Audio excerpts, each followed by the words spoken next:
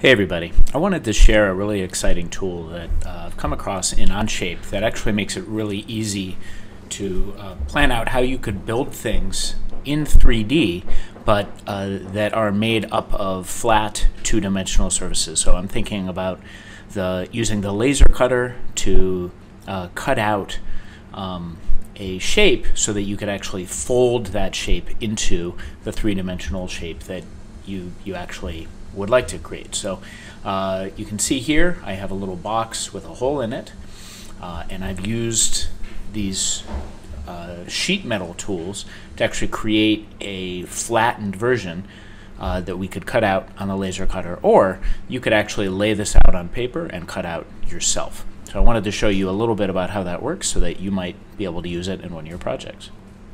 So let's back up.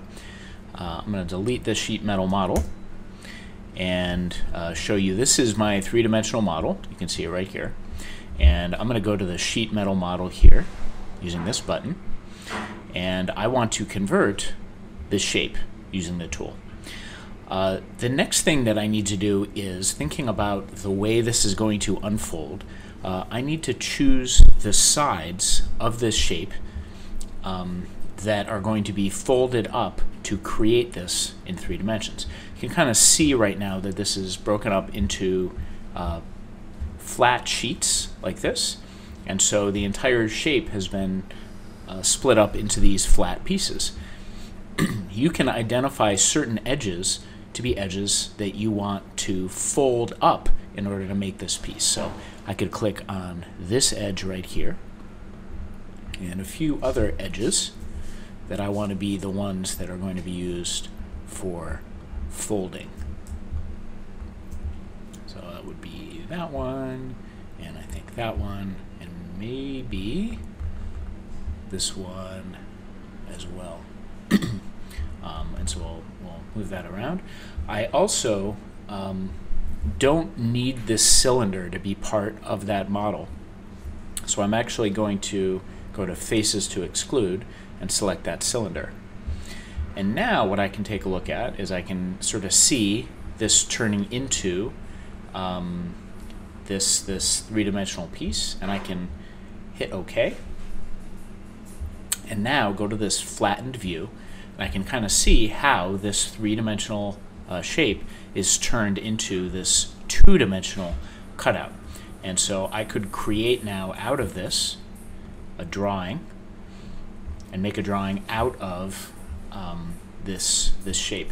So I'm going to create a custom template. I don't need the title block or the border. This all looks okay. And I'm going to select the flat pattern of that part to be what I want to show on this drawing. Now you can go up here, you can see there's a view scale of 1 to 3. I'd like to try to make this full size if possible. So I put that on there. And then there's some things, I'm going to hit escape because that's the only drawing I want. And I also want to remove these bend notes. So this is made for if you're going to make this out of sheet metal. And so these instructions here, these bend notes say that if you were making this out of sheet metal, this portion right here would be folded up at an angle of 90 degrees with a radius of the bend at 0.004 centimeters. So it gives you some instructions if you were to actually make this thing, send it to a place that knows how to make things with sheet metal. We don't really need this, so I'm going to tell this to hide the bend notes, and we're left just with this drawing. And so I could now download this to the laser cutter, and I could cut out the outline, and I could make it so that it actually scores along this line, so that it makes it really easy to fold.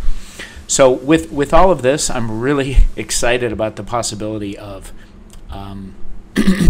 using these tools to make 3D objects using the laser cutter, which cuts out things out of 2D shapes. And so my hope is to show you how we might be able to use this to make some things real soon. So I hope this gives you some ideas, and I'd love to see what you come up with as you play around with this tool. Thanks a lot.